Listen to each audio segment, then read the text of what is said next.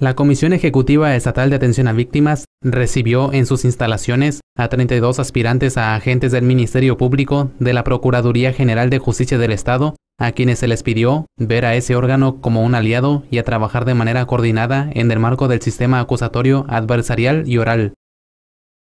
Además, los comisionados Selene Vázquez Alatorre y Abraham Montes Magaña exhortaron a los profesionistas a dar un trato digno a las víctimas y a evitar su revictimización.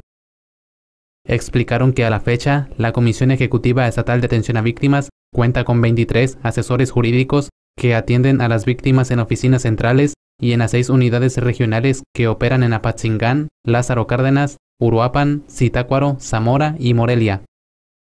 Los comisionados mencionaron que luego de décadas de olvido, las víctimas comenzaron a recibir la atención que merecen, derivado de la demanda ciudadana expresada en las reformas constitucionales en materia penal y de derechos humanos realizadas en los últimos años. Por ello, también exhortaron a los aspirantes a agentes del Ministerio Público a vencer inercias y prejuicios y a sumar esfuerzos a favor de las víctimas.